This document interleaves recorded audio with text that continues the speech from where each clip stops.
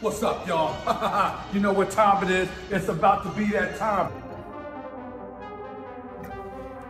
Savage.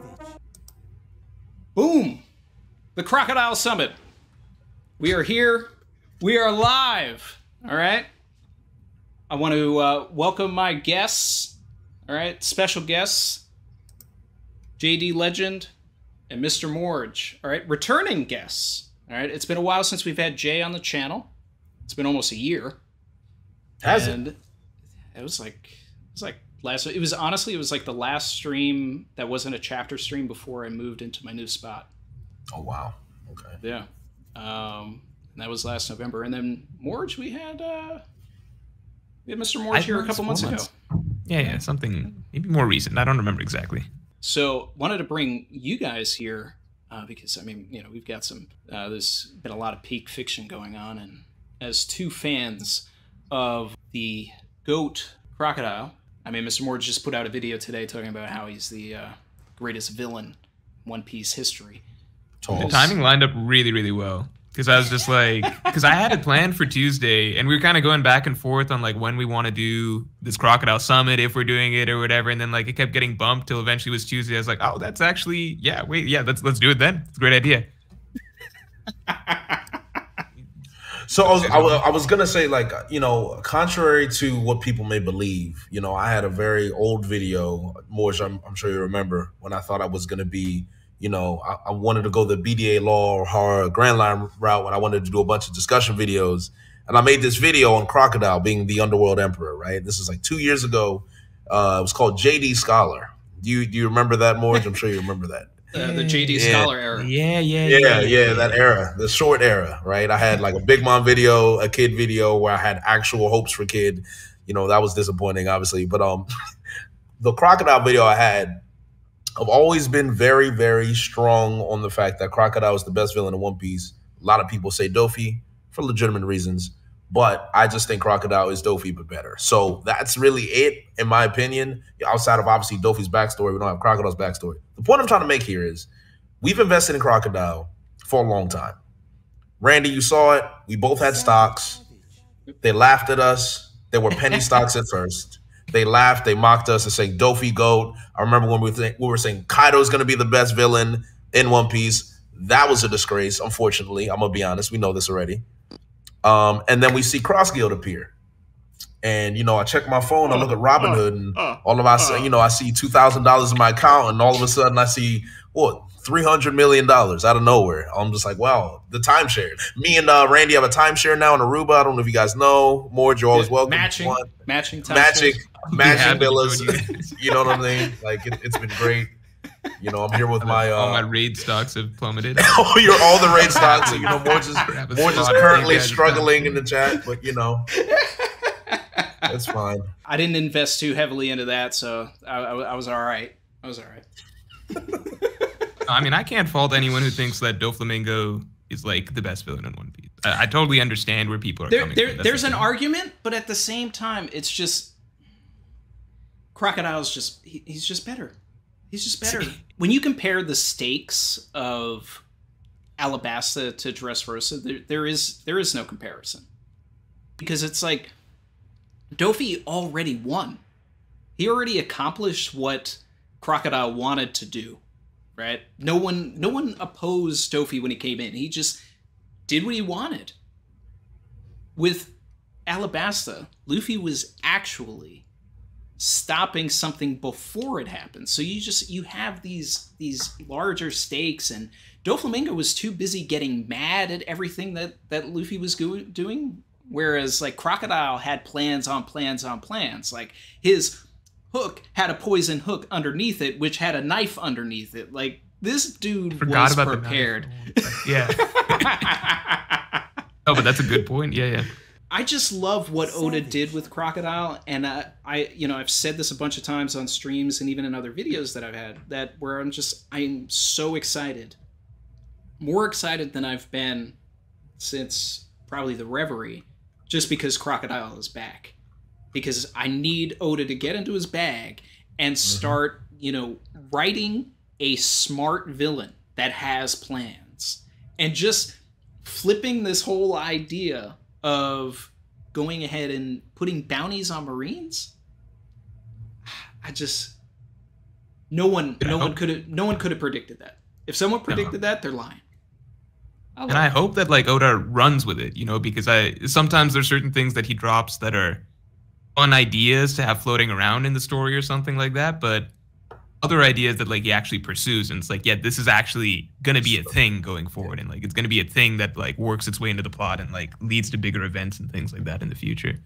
I know what you mean by like a really smart villain, because we've got Blackbeard around the corner, and Blackbeard's like, he's a very smart villain, but he's smart in a sort of like he's smart, like he's deceptively smart, if that makes sense. Whereas Crocodile's kind of like the more prototypical straight up mastermind mafioso boss who's got everything, you know, in the palm of his hand. And I always felt like that was something that we never really got again with a One Piece villain, because as you said with Doflamingo, like Doflamingo's a really smart character, obviously, and he accomplished everything that he wanted to do.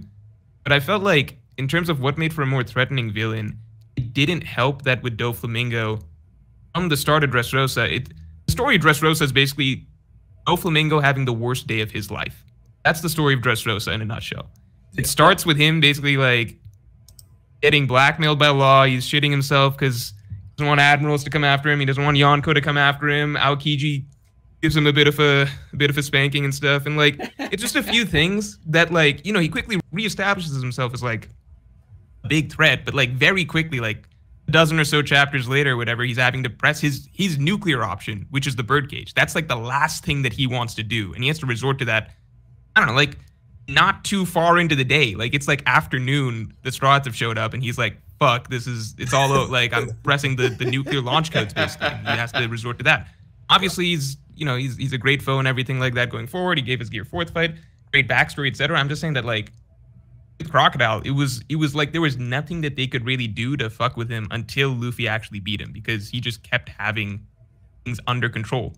He just kept having backup plans to his backup plans to, you know, things just kept going his way over and over, and the Straw Hats kept falling short to him over and over. And it helped that he kept beating Luffy along the way as well. So as a villain, I just feel like he kind of set up a sense of threat and like effectiveness that no one has quite hit yet. Kaido could have been close. Kaido was definitely there in the physical category. Like Kaido beat up whoever he had to beat up on the roof, etc. Kaido never did anything in terms of like he kind of started a plan, which was moving Onigashima to the center of Wano capital. So he kind of started, and that was like step one of his bigger plan of ancient weapons and some other stuff, basically. He was never like, he didn't do that much aside from beat up characters on the roof. You know what I mean? Like he didn't get far into I guess whatever his mission was or whatever his goals were really. The like Crocodile was kind of continually moving along with Operation Utopia, you know, over the course of the arc. I want to harp on what Morj said about Mafioso. Now, Randy, I think I've talked to you about this. Morj, I don't know if you know this about me, but I am a huge, you know, Mafia, Sopranos, Goodfella, The Irishman, Godfather, I mean, Scarface. Yeah, I've heard they call you the Fraudfather. Yeah, exactly. Well, yes, you know, my whole channel I've seen the based persona on Godfather themes. So exactly. So I call myself the Godfather. So I have the Irishman line, we're brothers. You know, get the fuck out of here. You know, real Italian behavior. I'm not Italian at all, I promise. You know, that's all the story. Anyway, the point is, Crocodile is everything that you would think an Italian mob boss would be in One Piece, outside of Capone, who's your textbook. You like Capone is like the actual textbook, right? Yeah. But in terms of the actual like demeanor, the swagger, the fact that no matter what, whenever you think you have a leg up on him, he's already 3 moves ahead, and he just operates like it's another day.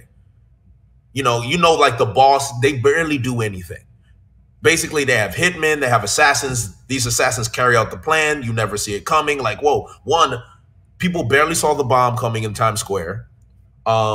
When Vivi, how many times did Vivi think she actually got the leg up on Crocodile, only for Crocodile to just literally turn the whole table? Vivi sitting on that chair on the remember Vivi was the Straw Hats were locked up. Vivi's on the dining table, and Crocodile's just laughing in her face. Like he's just literally looking at her and laughing. I'm like, that is as toxic as it gets, right? But it's like the villainy of Crocodile was felt. Like Luffy had to punch Vivi in the face just to calm her down because of Crocodile's scheming. I mean, the Bon Clay trick with Cobra, like genius stuff. Like, that's genius. Dance powder, genius. Acting like a hero, genius. Over and over and over again, this man is always swindling everybody. And also, it's the ambition for me, because Doflamingo, yes, he started off with, you know, celestial dragon heritage. So in a sense, he had a leg up. He had like a trump card he could always use. Crocodile, he seems like he built himself from nothing. And to get to the point where his ambition is, all right, Alabaster's cool. I can take over Alabasta. I don't care about Alabasta. This is all about Pluton. This has the kingdom. I can have it, but that's not what. If you wanted the kingdom, he could have had it and it would have been over. That's it. He would have just been king and he would have been just fine. He wanted Pluton. That's really what he wanted. And the fact that he was this close, he could not predict Nico Robin would betray him, because he thought he knew. He thought he had her. It's like, hey, listen, I don't trust anyone. Remember, so here's the line. We're going to go back to this. When he said to Mihawk, you don't trust anybody, I don't trust anybody. I'm pretty sure he had the same conversation he had with Nico Robin, because Nico Robin can't trust anybody. Crocodile can't trust anybody. So he assumed, hey, Nico Robin, you want the poneglyphs, I want Pluton. We want the same thing. Do what you want. Just tell me the information. We move on. It's that characteristic that you can follow and say that is consistent all the way throughout to the end, even to when he comes back in the story. Still the character consistencies. Still talking to Mihawk as if he's at the same level. Let's be honest. Like, this guy, he talked to Doflamingo. Doflamingo's like, hey, why don't you join my crusade, join my crew? He's like, so I can be a servant to you? Nah, I'm all right. I'm good. I'm actually okay. Doflamingo, I want you to be my subordinate. Yeah, you should be my subordinate, right? That's Crocodile never, ever, ever let somebody talk above him. He saw Whitebeard, immediately went after Whitebeard. He went after him. I was like, yo, this guy's crazy. But Doflamingo, you know, if I speak, he sees Fujitora, all of a sudden he don't want no smoke. Right. I'm just saying. My goal pre-time skip went into Whitebeard. Your goal, you're opening up a can of worms for Fujitora. Like I said, bro, all I'm saying. That's all I'm saying. If I speak, it's like, for the amount of time. All right, I'll pose this, right, because we're talking about the ambition of it all. Crocodile's ambition versus Doflamingo's ambition. Dofi had Dressrosa for years. Okay? If Luffy and the crew let Crocodile have Alabasta, where would Crocodile be now? Like, he may have an ancient weapon at that point, like, if that was part of the plan. Doflamingo had everything that he wanted, and then he got comfortable. He just sat. He relaxed. Like, there was nothing there. Crocodile wants to be the Pirate King. Like, and Luffy gave him a little bit of that back. Doflamingo didn't want anything. And I mean, we may see something like that later on. And, you know, if he breaks out of Impel Down as well, we may see Doflamingo come and decide that he wants revenge on, you know, Marijoa as well. And, you know, he has his own motivations and all of that for that. But that doesn't stack up to what Crocodile's doing right now. And then, but even when it comes to anything with Crocodile also, it's just the way he goes about things. One of the coolest things that Crocodile ever did was those, the Kick and Claw squad shows up. They're like, oh man, you know, we just pumped ourselves full of these, you know, basically these energy steroids. We got a couple of minutes. We're going to take you out, man. And then he's just like, oh, you only have a couple of minutes? Oh, all right. Well, I'm just going to fly up here. Like, go get a ladder. Crocodile was mean. Like, Jay was talking earlier about, like, how bad he was to Vivi, but it's like a running thing. He's like, I think that was one of the things that really stuck out to me about Crocodile was, like, when Luffy comes up to the roof, I think it's like even chapter 200 or something like that, and like punches Crocodile in the face for the first time. That's one of my favorite One Piece moments, because, like, I think that's the moment that lines up best with the villain basically having gotten literally everything that he wants. So everything went 100% his way, and he's torturing Vivi, just psychologically rubbing it in, making fun of her. He's able to give his whole plan away to Vivi, to Koza, like, so everything. Toxic, everybody. He's like, and you can't stop it. Like, I don't know what to say. I'm just gonna laugh. I'm here. It's a wrap. And then he drops her, and then Luffy comes. It's an amazing moment. Like, it's a classic, you know, hero saves damsel, beats up villain moment, but it's like set up and done so well because we care so much about Vivi at this point. and the war has ramped up so well at this point, and Crocodile's just gotten everything he wants over and over and over again, and we haven't seen Luffy in God knows how long. So for all of that to come together in one moment, it's really, really cool seeing Luffy come in flying from the sky and you're like yelling like, "Crocodile, where are you?" or whatever. It's like that Avengers moment where Thor shows up, but like way better because it's One Piece, so I just like it way better, and like, you know, it's better.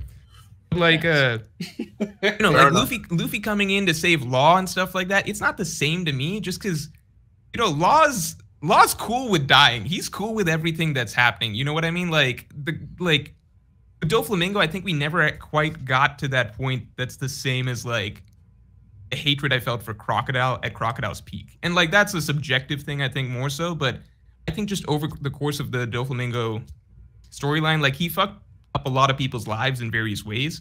But I think having that sort of singular connection to Vivi over the course of the arc, and the singular connection to like how she felt about the Alabasta people all ramping up to, you know, these confrontations with Crocodile, I think that singular emotional connection worked a little bit better for me to make me hate Crocodile way, way, way more when it really came down to it, like for the moment for Luffy to beat him up. Right, because when it comes down to it, when it comes to Doflamingo in the same situation, the Law is supposed to be that Vivi character. We're supposed to feel that with Law. And I like Law. Well, kind of.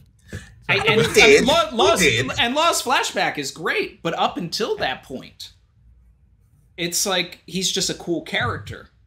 Whereas like Vivi at that point had done things, had spent time with the crew, and you know, we were already ingrained in the issues of everything.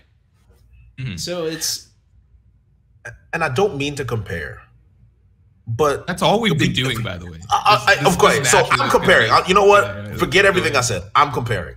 When you compare what Doflamingo and his antagonism did to Law, and then you compare the antagonism of Crocodile directly to Vivi, Crocodile antagonized Vivi so much more than Doflamingo antagonized Law, because the antagonism with Doflamingo is strictly with Corazon. Law's other past, you know, with what's the name of the virus that they had? It's white something, right? It's white something. The white lead disease. Yeah, the white lead disease. And, you know, he saw everyone die, his entire family. So the backstory, terrible. I think saddest backstory in One Piece. That's an argument for another day. But again, when it comes to Dofi and Law and the antagonism, the reason you feel it more with Vivi and Crocodile is just because Vivi has suffered way too much at the hands of Crocodile. Like everything that is wrong with her country is because of Crocodile alone. And that's it. Like Crocodile is like how Arlong, I would compare it to how Arlong tormented Nami, and Nami reached her breaking point. She's literally stabbing her arm and screaming. Yeah, you feel that? When Luffy and Vivi were talking, and Vivi was like losing her mind, and Luffy had to actually physically punch Vivi, it's not the same emotional investment as the Nami and Arlong moment, but I make the comparison, which is why I think Crocodile's a villain, is why Arlong's in my top 5, by the way. The antagonism on the heroine of the entire arc, I think, far exceeds what we had in Dressrosa, and I think that does matter.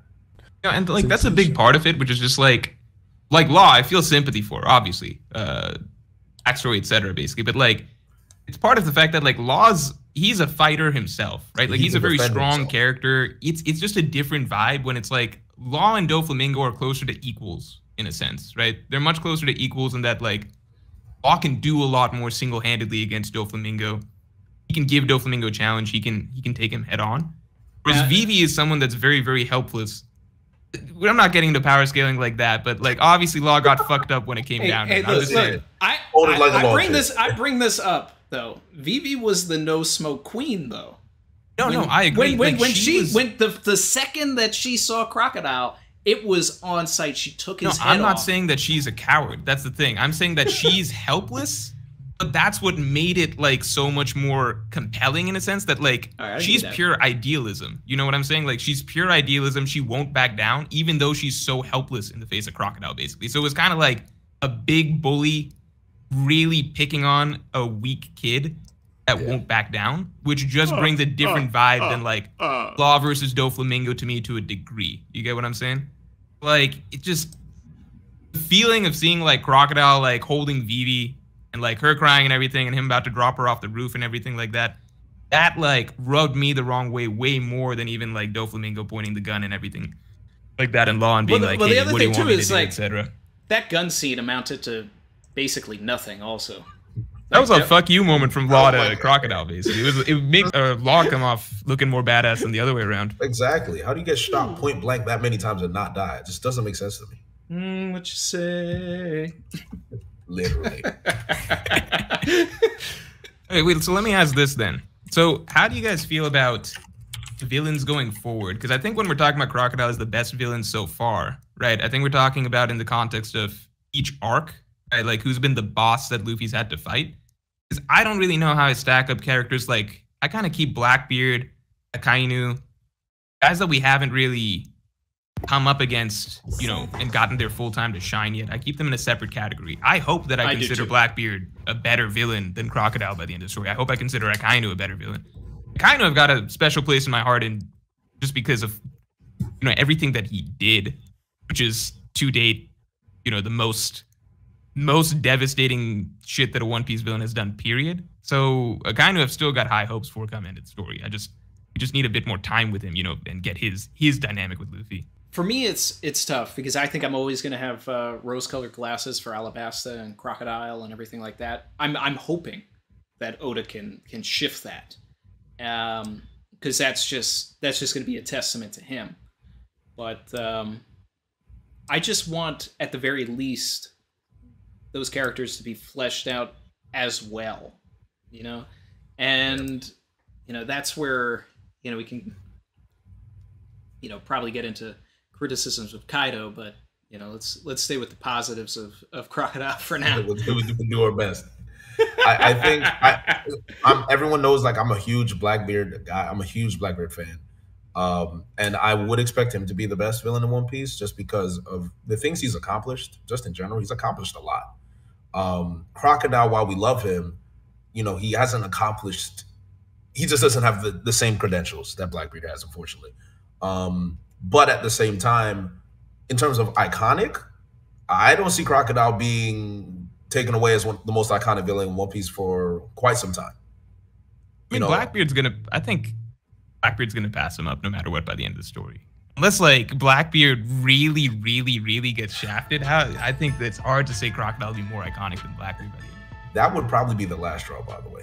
If Blackbeard gets shafted, that would be the final straw for me. I mean, that would be the final straw because it'll be the end of the story. Still. If I get another, you know what? Yeah, like I said, stick to the positives. But yes, just pray, fingers crossed. Please, God, don't do it. I have a lot of confidence in Blackbeard. I think like just the fact that the little stuff that Oda slipped about Blackbeard in, you know, even the Odin flashback and everything like that, the stuff that's being slipped in the SBSs, I think that there's like a really, really good Blackbeard backstory. I think that there's something really, really exciting with Blackbeard around the corner. Fingers crossed, man. What do you guys have expectations-wise for what we could see from Crocodile? Well, I know I'm not allowed to talk about expectations because that's going to be criticizing the series beforehand or something like that. No, but we're not. You know what? Let's play with fire. So if we're talking about expectations, honestly, my expectations for Cross Guild are nothing crazy at the moment. I just want one at least significant encounter with the Marines, because otherwise, why even set up this whole agenda for them as being, you know, Marine oriented, that they're trying to hunt the Marines? So I'm really one of the things I talked about recently is that I feel like Mihawk needs. I'm talking to the Sanji Summit people here, so maybe they don't care about Mihawk, but I'll just say that I feel like Mihawk needs one significant showing before he fights Zoro, because it's just disappointing if you build up Zoro's dream for so long in the story and then the guy he beats never really got to show. Like, the first serious match Mihawk ever has is losing to Zoro. I think that would be pretty disappointing. We have no bar to even put Mihawk on. There's no... The pedestal is talk from everybody else. Exactly. So, like, show something. It would cut a ice... cut a tidal wave. Like, I don't even know tidal wave. Like what? All right, cool. And then he cut Buggy into a million pieces without hockey. you cut up a Yonko. That's right. That happened.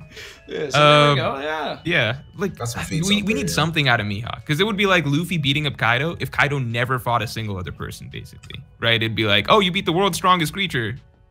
At least that's what people said, and then Luffy beat him or something. Yeah, So I mean, I think Mihawk needs something, and I think Cross Guild's direction potentially sets them up to at least get to see Mihawk, you know, have a showing against an admiral. He doesn't have to beat an admiral, but like, you know, something. What if he took out a vice admiral, like Momoga? Come on, a vice admiral, vice admiral. I'm just saying because nice with it, though. are they gonna take? Vice admiral? Momoga's not a slouch, all right. I mean, do we? Do you want Mihawk to just take an admiral out of the story, just willy nilly, just like that? Bartolomeo beat up a vice admiral like in the bathroom or something. Yeah, okay, but that's Maynard. Nobody, we know the spectrum of You vice just said, admirals. oh, vice admiral. I'm like, Okay, so Momonga's but built different. I'm specifically saying Momonga. I'm saying Momonga. Momonga?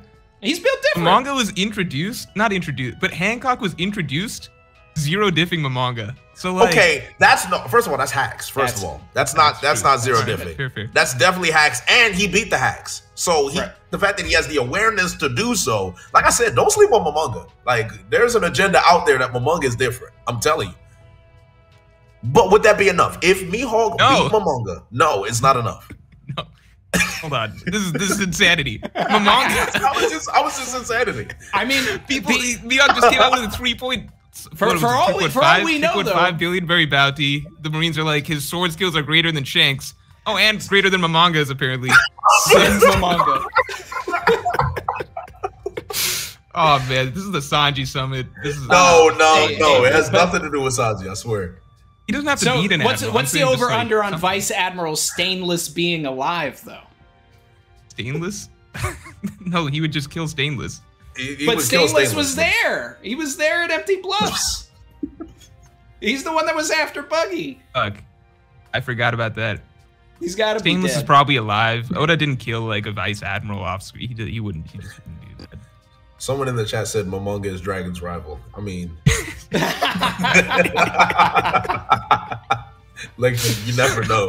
Momonga is secretly the world's strongest. That's what I'm saying. So the reason, I'm not trolling here. I know it sounds like I am, but the reason I say this is because the spectrum of vice admiral is you can't really predict it at all because you have Garp as a vice admiral, Suru obviously, and I feel like there are certain Smoker. For the people in chat who don't know who we're talking about, you see, look, the legend, right? You see that mustache? But what I'm saying here is that you have people like Smoker who are still vice admirals, and then you have people like Maynard. So there's a clear disparity between the powers of vice admiral. It's not really a level; it's just a rank at this point. It's like Kobe being a captain. Kobe's clearly stronger than a lot of vice admirals. The point I'm saying is that when we saw Momonga, he's shown at least the portrayal that he is intelligent enough to know what to do in a split-second moment against someone like Bo Hancock, where everyone else fell short of it, right? So in my mind, didn't he go up against Luffy? Didn't he go up against Luffy for like a split second and like cut him? Or am I tripping? It's Marine Ford though. It's It's Marine like Ford. time skip Luffy. It's pre-time skip, right? But my point is like he's formidable. I would say he's probably the most formidable. If Mihawk, even if it's a fodder fight, and Mihawk just like low diffs him, or like basically no diffs him, that in itself is a feat because a lot of the community doesn't view Momonga as a slouch. So if Mihawk is low diffing a vice admiral, like off screen, like finishing him, you look at him and like, all right, well, there you go. Because what are you going to bring Vista out and then have Mihawk low diff him after everything that happened in Marineford? I agree, but that's kind of what people want out of Mihawk at this point. At least, like, it's got to match the talk to, the walk to the talk, right? Because it's kind of like... I would take what Whitebeard did to Vice Admiral John Giant as a feat. That is a feat. I would agree, but I'm saying there's, like, a difference between that being, like, something Whitebeard does to get us excited versus, like, if that was Whitebeard's only thing that he did versus Marine. But it's about Mihawk's the working with, execution, like, too. nothing. It's about It is the execution. He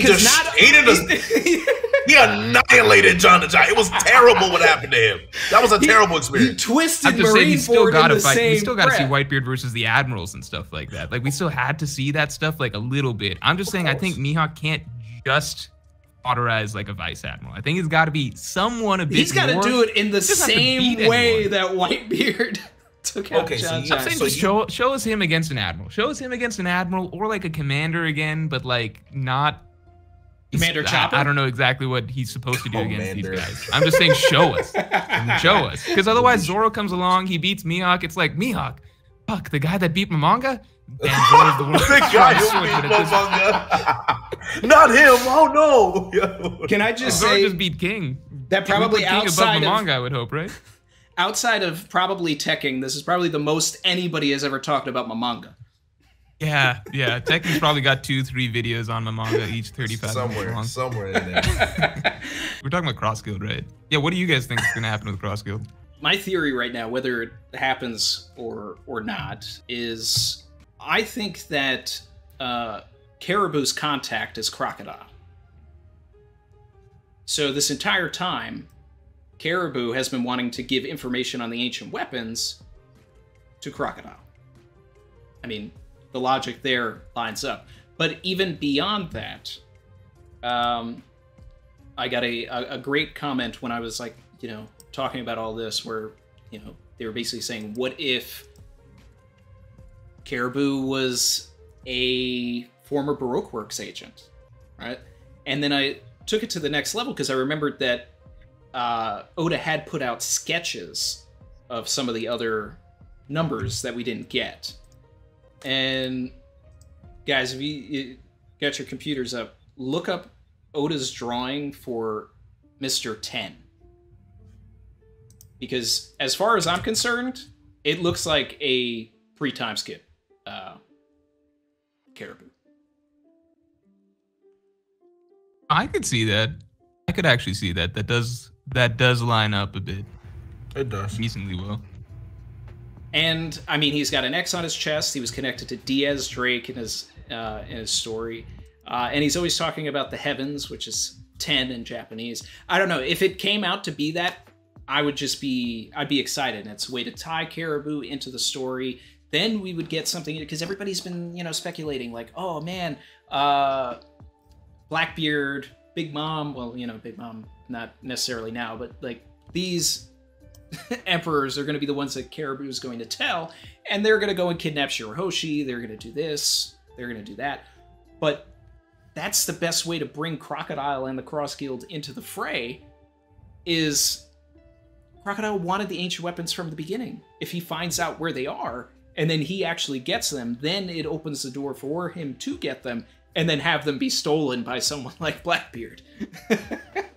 I could see that. Yeah, because I had penciled in Blackbeard as the guy that Caribou's talking about. I just like mentally penciled that in. Like that just made sense to me.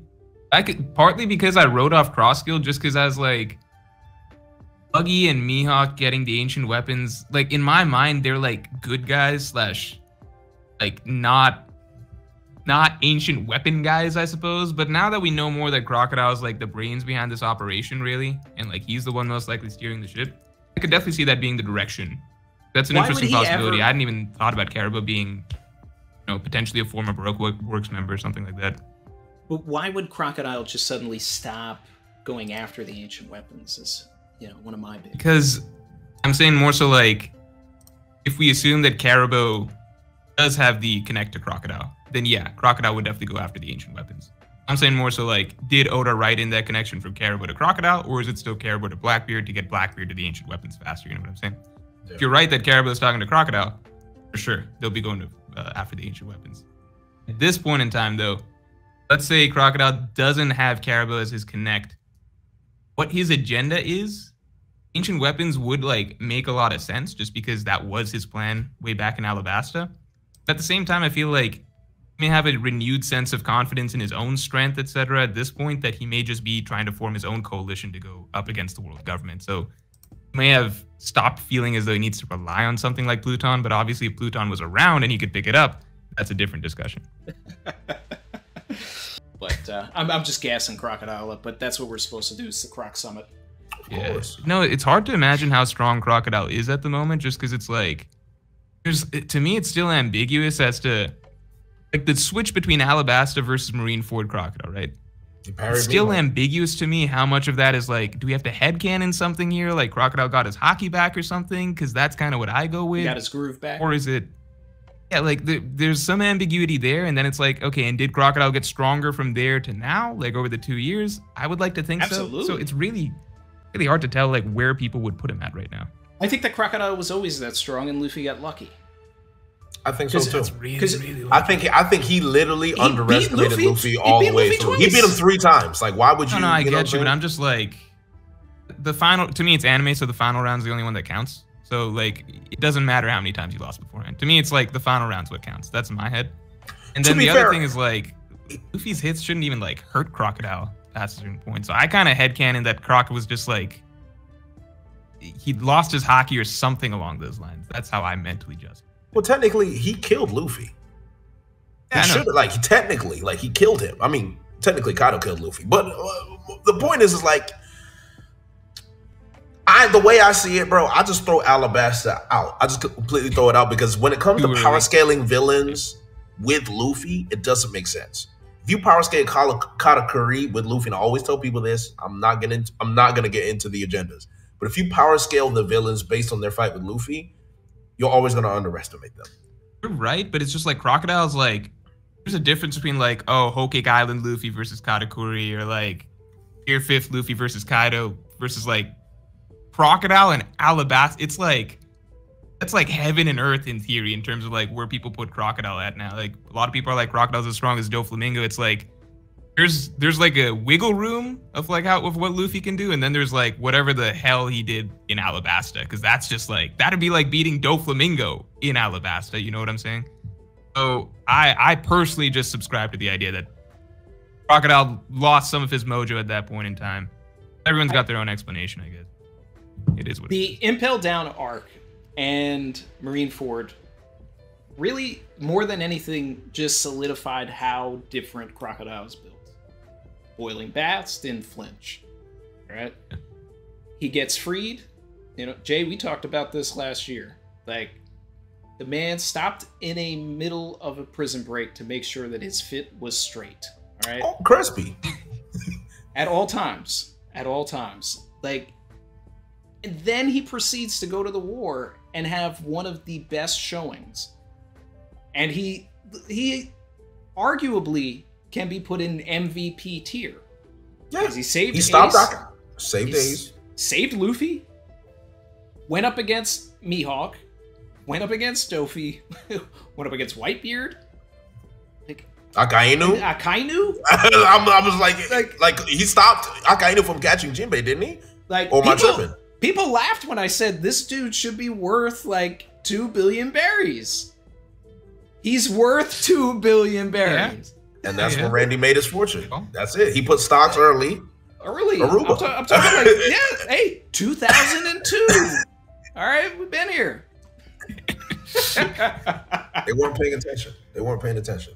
Nah, just let that sit, man. And I'm gonna have to pay not that much taxes because I've had those stocks for a long time too. Exactly. Play them off early. I think I got another 5-10 if that's good, because I do have to pick up food that I scheduled like before I realized kind of when the stream schedule would kind of end up at, if that's good. But gotcha. I think we got a good amount of discussion in. There is one thing there's one question I wanted to ask. So this is, not a lot of people have talked about this, and I completely understand, but because he had one of the best fights in the series, and arguably Zoro's best fight still to this day, Mr. One, arguably out of any character that Crocodile's actually cared about, I think the only one he legitimately cared about was Mr. One. Do we see another Crocodile's lying when he says he doesn't? I think Crocodile trusts Mr. One. I don't know if he cares about Mr. One, but I think he trusts Mr. One. Care is a strong word for Crocodile. But I think he's... Because he saw Mr. One. Wait, didn't Crocodile wait? Didn't he say, I need to break someone out first? And then he broke out Mr. One? Something like that. Dude, he wasn't doing that it's with hilarious because Crocodile barely knew Mr. One. He wasn't doing that with Mr. 3. He wasn't doing that for anybody else. He's like, I gotta go and get Mr. One. I mean, part of it's just because like he didn't grab him a fit. He let him stay in those stripes, but you know, Mr. One looks better. You know, like that. He's got the tats and everything like that. So like, I think that at the very least, Crocodile and Luffy and Alabasta, like a lot of it was like friendship. Crocodile is like, I don't trust anybody or anyone, and Luffy's like, well, I have my friends, blah blah blah blah blah. It was like a big part of their back and forth throughout Alabasta. I do wonder how much, if at all, Luffy rubbed off on Crocodile in a way. With Crocodile heading back to the New World, and this time he's like, no, this time I'm not going alone. I need at least a little bit of back. Like, I need a guy. Like, I need a right hand or something like that. My conciliary. So I like that idea. It's just for someone to me that, you know, we normally identify fishermen as, you know, the African Americans of One Piece. It's nice to just see Das Bones and say, oh yeah, this guy's black. You know, so this is just personal for me. Oh, I see. Yeah. You know, it's a personal thing. I'm sure a lot of black people can like really resonate with that. Outside of obviously the skin tax, Mr. One's demeanor, his character, you know, him at Marineford. Mr. One wasn't bad at Marineford either. So I'm remembering a lot of things in Marineford. Did he see Mihawk at all? Mihawk on Vista? He like stopped Mihawk's attack. Mihawk. And then Mihawk like tried, and then he cut him basically. So of course he cut him, right? It would be shocking if Mr. One did anything to Mihawk, but he did. So he crossed blades. He blocked him once. He straight blocked him once, and then Mihawk was like, "Oh, I'll try," and then he got him the second time. But the first time was impressive. Like that's a big deal. Billy Bob, I thought that too. It's okay. Morj got off. He got lucky, but what? He said, black men look good in jail clothes. Question with a bunch of question marks. I wanted to set you up, but I was like, hold on. You guys know that? You guys know what Jinbei is supposed to be from? Jinbei's in the real world. He's supposed to be from India. Oh, I'm tired of everyone trying to claim him. You guys can't claim him. You guys have other black characters. Name one Indian character in One Piece. You know what? We get the Fishman. I don't care. We get the Fishman. Whoa. More just claiming word the of Fishman God. from Oda the said Indian Jinbei's people. from India. I don't know where this whole... It's about to get spicy. I literally don't know where it comes from. Oh my God. Oh, this is a new agenda. I never knew I needed this agenda till today. This is great. You're gonna start beef on Twitter. I hope you know that. That's gonna start. Just wait. But I have it's in an SBS. What am I supposed to say? Like this is word of God. SBS. Just don't tweet about this. You guys, it's too late. It's too late. They're gonna tweet about it. They're gonna tweet about it. But no, Randy, how do you feel about Mr. One in general? Are you happy he's back in the story? Thoughts on that? Is he more just a side character to you? No, I mean Mr. One is he's a top tier. It's still to this day my favorite fight that Zoro's ever had. I was gonna ask if you guys got that or King at this point because I think I still got Mr. One. Mr. One. No, I didn't. I don't think it's close. I didn't feel like King pushed Zoro in the way that Das Bones did. And it's like, and even beyond, you know, all of the Conqueror's hockey and all of this stuff, and even, you know, throwing another flashback in there, it just didn't feel like it had the same stakes. It just did. Like, I kind of read it, like, at some point, I was like, they're pretty similar, right? So I kind of, like, tried to do a side-by-side look, and, like, part of it's the way it's drawn, because the fights back then are drawn a lot more, I don't know, there's more detail, it's, like, a bit more visceral. But, like, it seemed like... It just felt more intense back when that was happening. Partly also because with the King fight, like there's lots of cuts in and out between other stuff happening and everything like that in the one position. So I lean towards like Das Bones actually by a good margin. I remember when the King fight was coming out, everyone was like, "Oh, this is the best Zoro fight ever." So I kind of had to keep my mouth shut about it at that time. But I'm glad that now we have the perspective and it's okay to say Das Bones still got it. I think for me, when it comes to Das Bones. One, Zoro just showed more. He showed more of his bag, and I always tell people that. The one time I was truly impressed with Zoro's bag is his fight with Kaku, and then it's his fight with Das Bones. And I feel like Zoro went through so many different iterations of his sword skills to the point where him discovering the next level of swordsmanship within that fight, not to mention the damage he took from Das Bones, is the most damage he's taken from any opponent. Yeah. No opponent has pushed him farther than Das Bones pushed him. To this day, you cannot tell me that Zoro did not use hockey in that battle. And all three types. All three types. He absolutely did. All three types. Like Conquerors? I don't know about Conquerors. What would he use Conquerors for? But he used the two. He definitely used two. It was all right. It's at least observation and armament. But I mean, he saw observation, you know, to figure out where the stones were going to fall. And armament to actually cut him. And one of my favorite things that, you know, to go back to, just to hammer that point in, is when Zoro is like, he's training at the end in the post Alabasta, and he's just sitting there and he's just like, I've got to figure out how to like tap back into that power. Yeah, that makes sense because it's hockey. I didn't think about it like that. Like, it's not something he can do on command, at least at that point in the story. Yeah.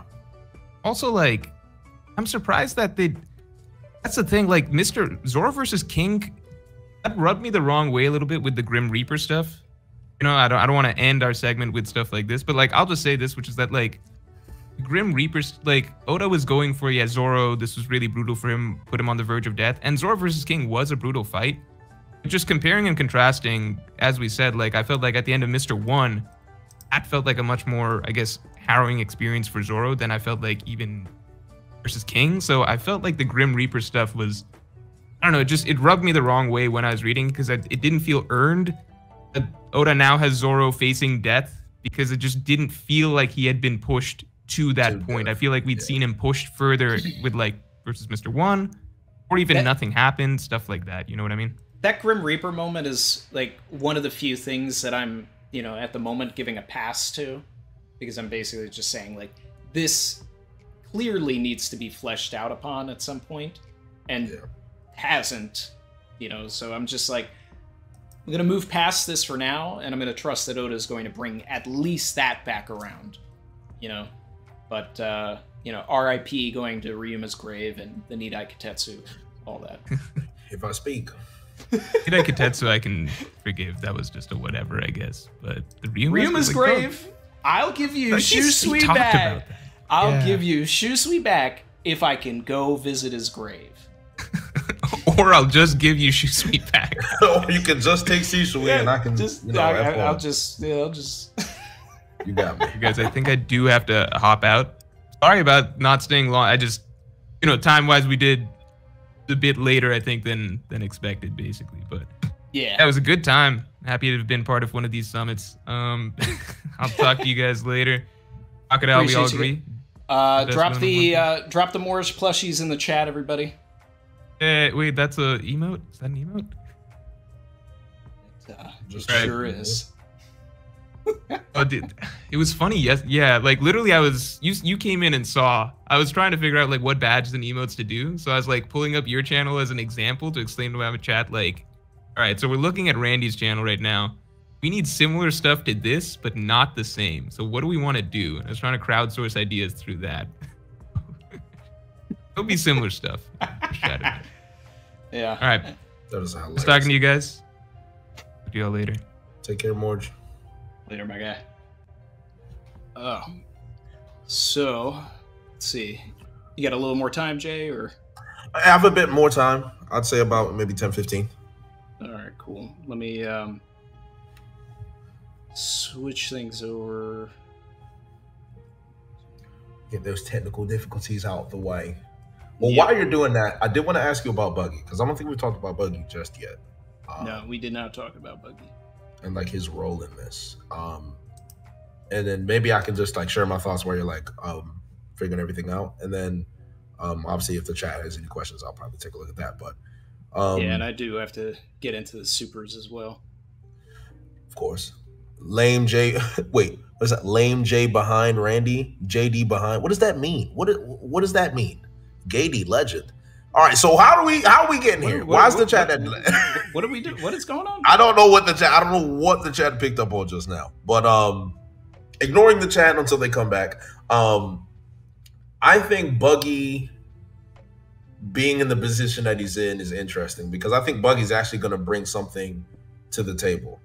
I think Buggy's going to bring something to the table that both Mihawk and Crocodile don't expect because he still has that treasure map from Shanks. Now, do you think Oda's actually going to cash in on that or no? Because Buggy, again, he's thirsty for treasure, he's hungry for treasure. If he has Caribou in his pocket, you're thinking, oh, wait, guys, listen, I have Pluton, but we're not going to get Pluton unless you guys acknowledge me as leader. And then maybe he's going to try and barter with them to actually make him the official leader instead of just the pseudo leader in the face. Like, do you think Buggy's capable of doing something like that or no? I could see Buggy like saying all of that. You know, like, oh, the treasure ends up being like, you know, an ancient weapon or something crazy. And then he's like, well, I'm only going to give you this if you make me the leader. And then Crocodile's just going to like take it out of his hand, you know, or something like that. I'm about to say, yeah, Crocodile would probably just He's just going to sun him. It's just, it's... No, at no point is Oda ever going to not have Buggy be a gag. That's just... That's fair. I know Buggy's never really been taken seriously, so I get it. I think it would just be funny to see. And it's true, Buggy's clout was all based on a meme as well. When you think about everything that he's been credited for has been in the face of him memeing around. Yeah. So maybe he might trip upon an ancient weapon, like accidentally find one. Or Captain John's treasure this whole time has been an ancient weapon, so it's... Captain John's treasure. What if Captain John's treasure is the poneglyph? The rope poneglyph, the last one. If they're going to Laugh Tale, right? If this is going to be like a mad dash to Laugh Tale, you know, and we are going to have like... Because I fully expect at least Buggy to be there, you know, especially with the Odin flashback, you know, like, and everything, just setting everything up that he didn't get to go and all this. So he's got to be there. Shanks probably has to be there. You know, and at this rate, we might as well just have Crocodile there, Blackbeard's going to show up, and it's just who's going to get there first, right, and walk away with it. But that means that they're going to have to get some poneglyphs. You know, and it's like Law has some rubbings, Kid has some rubbings. Are they really going to, you know, play into this final part? Are they going to be there as well? Like, how many people are going to make it to Laugh Tale? And there should only be one, in my opinion. I would be shocked if more than one goes. There can be only one. Right. But not many, so... Oh, go ahead. I want you to finish your thought. But it just seems, with the way that Oda's setting it up, by giving Kid and Law all of that, that we are going to have more than just the Straw Hat crew there. And that it's going to be the Straw Hats that, like, get into whatever is the central part of it, where Roger was, you know, where he starts laughing, which I hope Luffy does have a different response to it than Roger did. But I could see, you know, a gag where Buggy does get there first or something. You know, it's like there's a lot of things that Oda can do, but he needs to give them poneglyphs. And I did a collab with Tekking recently, and he was saying, when I told him like the Caribou's Mr. 10 stuff, he was like, what if, you know, he brought up the thing that, you know, everybody was talking about, the cover story for the Germa, like people thought like, oh, is it Crocodile and Das Bones, right? And it's like, okay, well, what if the Cross Guild did go to Big Mom's territory and get the rubbings as well, and they also have them? You know, so it just seems, we just need to see where Oda wants to take all of this stuff. And Big Mom is essentially to say that because Big Mom is, you would assume she's not a Whole Cake Island right now, and there's chaos in Whole Cake. Well, I mean, look, that, you know, I don't necessarily want to get into, you know, all of this, but I mean, we're going to get into it. The volcano erupted, and basically the idea could be that Big Mom and Kaido got shot out of the volcano. No. Now, no way. One of the people in the chat, and they're even here today, Yamil, said, what if Smoothie wrings out the lava from Big Mom, and that's Smoothie's big feat of the series? And it's like, and I just thought, I was like, you know, I could see Oda doing that.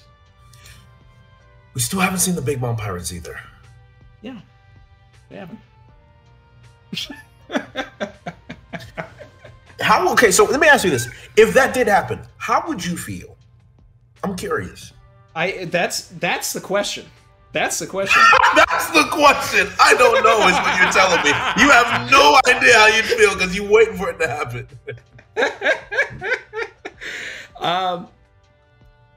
I'd be more upset if Kaido came back than if Big Mom came back. Because I feel like there's more to do with Big Mom than there is with Kaido. Yes, but then would you...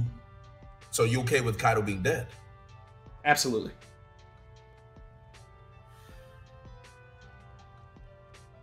But lava killing Kaido. After turning into a lava beast, yeah, I know. Well, I'll put it this way: it's probably better if Kaido's dead. Yes. For the story at this point, it's probably better. Especially at this point. At this point, because if Kaido's back, Luffy's the only one to beat this guy, so Luffy's gonna have to fight him again. Who else is gonna? If Greenbow didn't even show up to Wano because of Kaido, you know, well, there you have it. That's what Mihawk can do. Mihawk, yo. Okay, no. Because if Mihawk kills Kaido, nobody should beat Mihawk except for Luffy, and even then, I don't think Luffy can beat him. Yeah. Because, like, I'm just weapons like swords, of course, but you got my brain moving now because now I'm thinking about it. I'm like, would that be acceptable?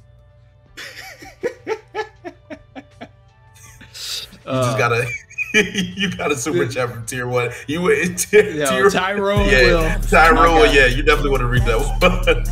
Oh my guy. He said, "Big Mom back from the depths like Jay's chair." Yeah, all right, he's here. All right, the chair's here. The chair's here to stay. Chair piece does exist. It does exist. Yeah. I did not plan this, by the way. I promise. Let's see. Hold on. Can we get much higher? So high. What does that mean? Is that the One Piece meme with Whitebeard? Tell me what that meme originated from. All right. So apparently someone from Better Call Saul was hit up on Cameo to say the One Piece does exist, right? So, and he just did it with this like extreme emphasis, right? To where it ended up getting memed, and then I think someone took Whitebeard saying it, but then put his voice underneath it. Oh, okay. And then at some point, someone took Dark Fantasy and played that underneath, and then the internet, because the internet is the internet, and I just hate the internet. Like, they took it to a whole other place that we're not going to get into, but nobody look it up. Okay, so I heard that other level. I just didn't know the origin. So I'm like, okay, I'm seeing it now. Okay, all right. Yeah, so it had several stages, but I'm just sitting here like, and it's like, it's just surreal for me because I mean I've said this before to the chat because they were talking about it as well. But like, Dark Fantasy has been my ringtone since the song came out. Like, literally, the "Can you get much higher" part is my alarm. Like, I wake up to that every day. And it ruined it for you. You're done. I mean, I still haven't changed it, though. It's just... Instead of waking up every morning to bliss, you're waking up to images you don't want to see. You got to change it. The ringtone's got to go, Randy. I'm sorry. It's got to go. But I mean, we're talking 12, 13 years now. Like, I have been programmed. Like, I don't wake up to anything else. Like, the internet ruined this for me. The internet has ruined 13 years of your life right then and there. That's unbelievable. Pavlov's, bell, everything like that. Like, I do not get up. You can ask Chrissy unless Dark Fantasy plays. God. I cannot even imagine. That song is definitely stuck in Chrissy's head. No, like, 100%. Oh, absolutely. Like, without question. Like, Chrissy's told me, like, my son has jumped on top of me, and I was just like, no, but the song plays, I'm up. You're up, yeah. That is hilarious, man. It's like me. My alarm clock is the JoJo's Pillarman music. That's my alarm when I wake up, so you can imagine. It's just waking up to terror every morning to go to work. I mean, hey, whatever works. It's gotta get job. It gets the job done, man. Yeah. So, any other thoughts on? So we talked about Buggy. I mean, I guess we've established that Buggy's really just going to be a meme character in this whole cross guild arrangement. But how? And you already mentioned how far they can go. Do you think they're going to have a specific group that's going to try and fight them? That's not the Straw Hats. Because I don't want to see, personally, I don't want to see a Luffy Crocodile run back. I want to see, I'd actually love to see Law pull up to the Cross Guild. Because, right, because, and I feel like this has been set up also, because Law was gassing Buggy. Like, he was just like, oh man, like, he's got to be like that dude. So I want to see Law try to, like, fight Buggy but his power doesn't work on him. No. Because Buggy just puts himself back together. And it's just like, whoa, what is this? Oh, no wonder you're an emperor. Buggy actually hard counters low. I never thought about that. Yeah. Yeah. Wow. So I need Buggy that. hard counters anyone, to be honest. Well, any swordsman at least, I'd say. But I mean, like, what if you put some hockey on it? Like, what Hockey's happens different. then? What happens then? What happens to Buggy if someone's using hockey? What if he has observation and he uses observation just like Katakuri Aokiji anticipates the cut and just separates before he gets cut? You're gassing Buggy hard. I mean, listen, if there's anything that Oda would give Buggy at least to strengthen his ability to the maximum, it's observation hockey. Buggy with Future Sight would be the funniest thing I've ever seen to date. That's a meme. Buggy on the Future Sight is a meme, and it's in the Oda playbook. All right, what I need now, I literally need a scene that is like the equivalent of Usopp unlocking observation in Dressrosa, but with Buggy. Like, Oh I needed to like have all of these different panels of him unlocking it and reaching it, and You need to see it in the anime where his eyes, you see his like big red nose. It's focused on the nose, and you see this little red Katakuri eye before he dodges in the anime. Yo, funniest thing ever. That would be hilarious. I'd live for that moment. It's the perfect meme. Buggy is the perfect meme. Exactly. And then you add Future Sight to it. I mean, the meme just gets better. I'm going for it. That's my agenda. Buggy has Future Sight. Get into some of these chats here. AJ1218 said, thanks, Jay and Morj, for coming on. We appreciate your insight. Sadly, though, Crocodile is the second greatest villain right after Gin. All right, shout out to Gin. I do like Gin. I like him. That was the guy. Caleb Brown, shout out to the Three Goats. Fresh off the Ghetto Reverie VOD. This is going to be refreshing. Do you think there's a chance for an actual Croc backstory now? It has to be coming. I think that'd be what Oda hinted to it because of what he said to Mihawk. So I feel like that would have to be one. True. I mean, I would love it. Anything that fleshes out, Croc is perfectly okay with me. Even if it's just 2 pages, like I'm perfectly fine with that. But the difference between Crocodile and, I mean, even Kaido with his 100+ chapters of development, Crocodile just like let what was on the page in the real time define him. Yeah. Whereas Oda spent a lot of time leaving it up to later stories or later flashbacks to contextualize what he was doing in Wano with Kaido.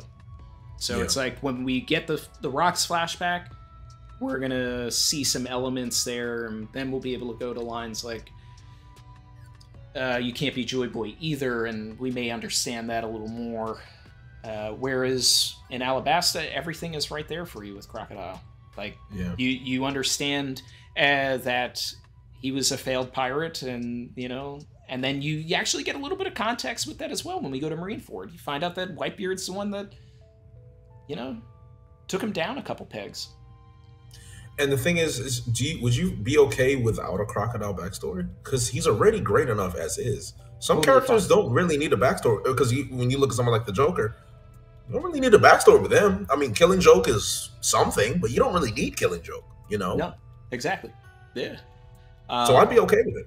I'm totally fine with it. I think there's, a shot at getting something, but I don't need it. Don't need it because the context is there. Now, I mean, like, if people want to, I mean, I don't know if I'm sure people in the chat are, bringing up Croco Mom and all this stuff. I do not buy into it. I do not buy into Croco Mom.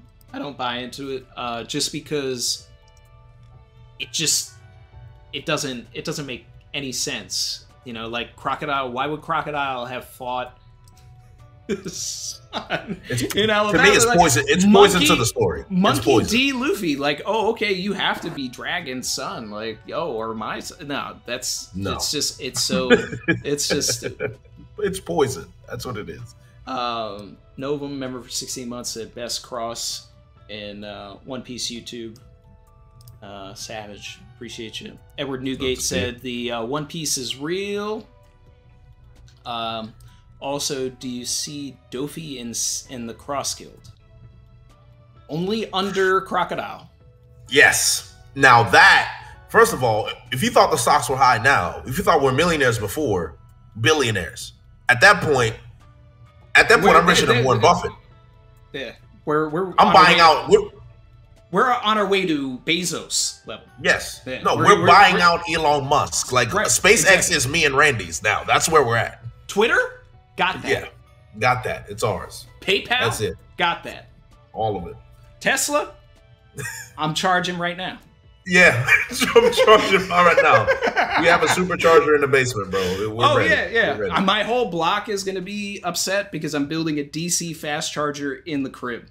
Absolutely.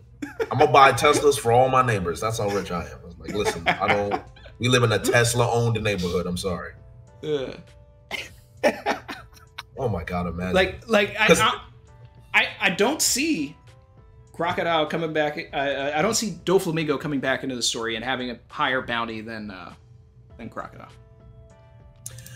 I don't either. But again, who would break Doflamingo out of Impel Down? If anyone, it would be the Cross Guild. If anyone, considering that Crocodile wants to build his company back up, Buggy owes him money. Who is someone that he could work with that already has an established system? Break out of prison and say, hey, Dofi, you asked me to be part of your crew this time. Now the roles are reversed. Last time. Now the roles are reversed. I can get you out, but you got to work for me. Doflamingo was afraid of Kaido. Doflamingo worked for Kaido. Yep. He wasn't top dog. He was an underling. So you can't put an underling above someone who has literally never been an underling in the entire story. Croc stocks. Yep, Croc stocks, man. All right. I mean, if you buy in now, it's high, but, you know, can we get much higher? Can we get much higher? That's the real question. I think we can, personally. I think we can, because I feel like Crocodile's going to take somebody out. Oh, yeah. He needs to. He's the real emperor. He's the real emperor. Oh, my goodness. And he's got the Logia. And the hype around Logias is crazy. If you think, I mean, it was even reported in the newspaper by the guy who's talking about the bounties, the Logia user. Logia has a lot of clout. That's why all admirals have Logias. All right.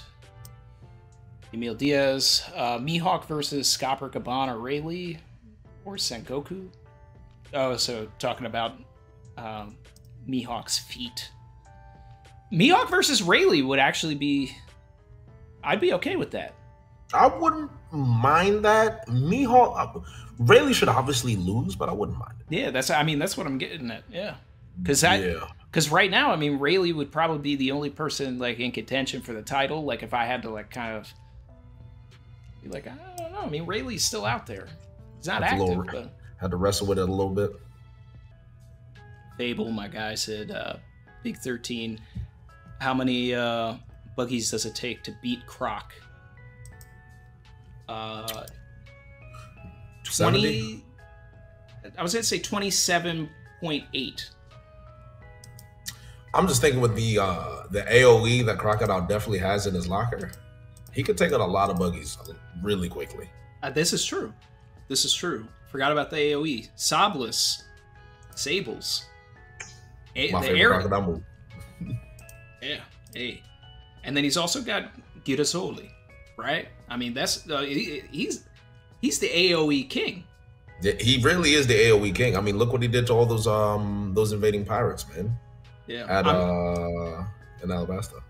If we're not factoring that in, yeah, 28.7 or whatever I said. But if we're factoring the AOE, we might have to bump it. I might even go to like plus 100. 100. I can see 100. 100 buggies. 70 is my solid number, but yes. Yeah. 70 and up. 70 plus. There it is. Are you forgetting the muggy bombs? Yes, we're forgetting the muggy bombs. I forgot how destructive the muggy bombs are. Well, that's 70 muggy bombs. Then maybe it's overkill, but at least we're You know, Price is Right rules. And then speaking of which, you would think Crocodile's observation Aki is high enough for him to do exactly what Aokiji and Katakuri do with his low gear fruit. Yeah. Be able to anticipate a punch again, which he probably could have used against pre-gears Luffy if he had observation Aki. Like, hey, you know, water. Well, I'm just gonna dodge the water instead. You know, you would think. But... Well, I mean, that's more future sight. So I would just say the Crocodile doesn't have future sight, but he's got observation. So then, would you say Aokiji has future sight based on what, because he did that in Marineford as well? Aokiji's got to have it, because just Aokiji just needs to be gassed Oh, up higher. Kaido has. I forgot Kaido has future sight. He has it. Yeah. Huh. Yeah, you would think everyone at that level. Yeah. Okay. Huh. Fair enough. So there was something about the Cross Guild that's interested me is the bounty system, right? And we talked about Momonga, obviously. He definitely has a bounty. Lord knows how much it is. I'm assuming 500 million, but we'll put that aside. The guy that Kid mentioned, the guy with the red mark, what was it? The burn mark? Right. Do you remember Kid mentioned that? Yeah. Do they still consider Kuzan an admiral or a marine? That's a question I have to be curious about with the Cross Guild in particular, because if they consider him a marine and he has a bounty as a marine, that would cause issues with Blackbeard as well and his crew, because it's like, so they're saying you're a marine, they must have information that causes scrutiny. What if Blackbeard was saying the thing that he wants to get is Kuzan's bounty before they get it? Because that was released in the news. It was released in the newspaper. They got the newspaper late. If Blackbeard is going to kill Kuzan and he's on the run, that'd be an interesting little side plot. I'm not gonna, that'd be very interesting. I mean, that would also be crazy if Blackbeard pulls up to Crocodile and Buggy with Kuzan's dead body and just says, pay up. And Buggy's like, I'm broke. Oh my God. And then Buggy would, oh, that's a whole other war. Buggy would be dead. Yikes. Big yikes. Yeah. I want that. I don't know if that's where we're going, but that's where that would go. Oh, 100%. Crocodile wouldn't have the money either. Yeah, wait, so whose idea was it? We didn't figure out whose idea it was to have those marine bounties out, right? Oh, it's totally Crocodile's. It's totally, because Baroque Works, to begin with, was a bounty hunter organization. That's true. So this is all Crocodile just saying, like, hey, you know what? I'm tired of the world government. Like, you sanctioned me to do whatever, you know, I wanted to do, and then said I couldn't do what I wanted to do. So, and you know, I mean, that's, I have to respect Crocodile a lot for that, you know, in comparison to some of the other warlords like Doflamingo as well, right? Because Crocodile was doing something that was completely outside of the purview of the world government. Yeah. Whereas Doflamingo had this side hustle, but it was with the world government. Kaido himself was also basically working with the world government. That's why CP0 was there. I mean, they were making the weapons for the world government for the Celestial Dragons. That's why he was getting, he was getting the pass, and Crocodile didn't. Getting away scot-free, yeah. And Crocodile doesn't have that luxury, so he's like, all right, if they're going to be chasing me, guess we're going to chase them back. Yeah, and that's, got to respect that. The funny thing is, Mihawk can take out a lot of these Marines that have bounties anyway, so it's kind of like, what if that's his plan? To have Mihawk take them out. They continuously claim the bounty. Mihawk lauds over it to entice other people to go after Marines, make the Marines look weak. So I think he's trying to put the Marine Hunter back out there. Yes, he's trying to weaken the position of the Marines while putting out bounties, and then propaganding Mihawk took out this Marine and Mihawk took out this Marine. So all the pirates like, oh, wow, I want to take out these Marines too. I think the idea for the Cross Guild has to just bubble up into this entire just revolution.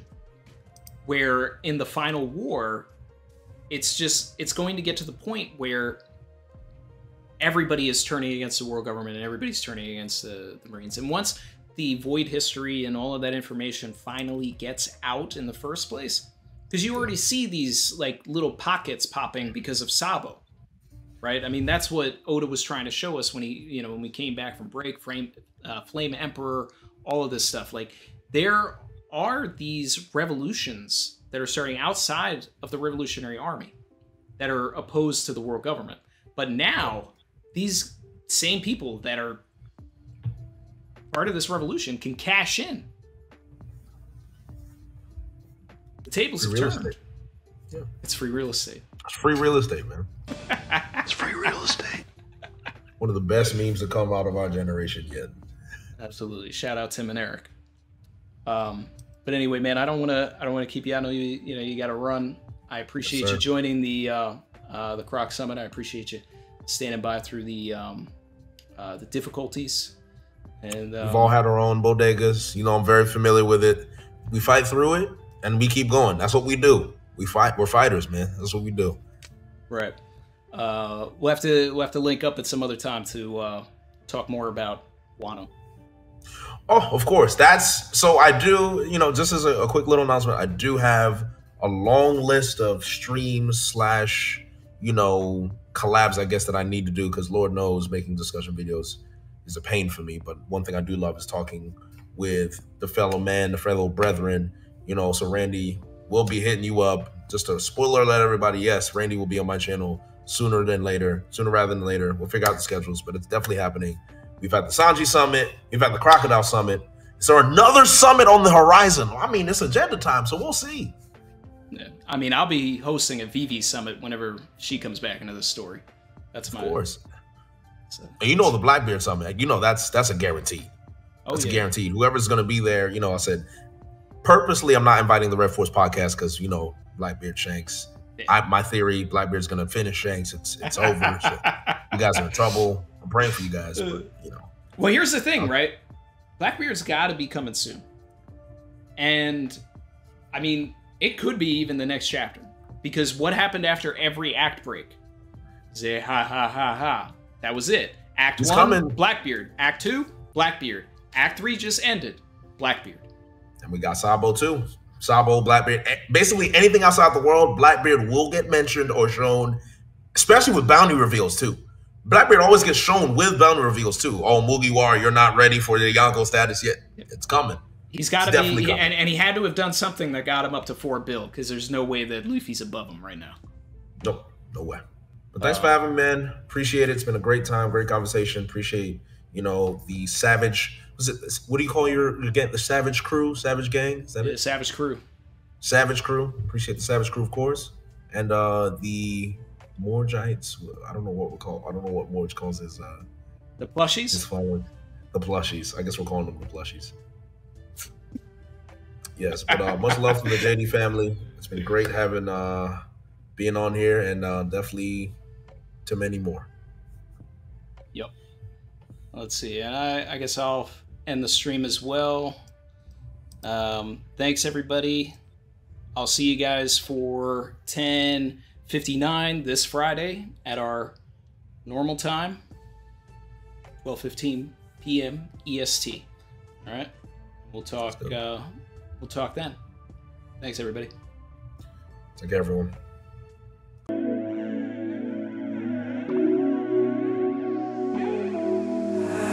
I've been swimming deep, deep. Savage.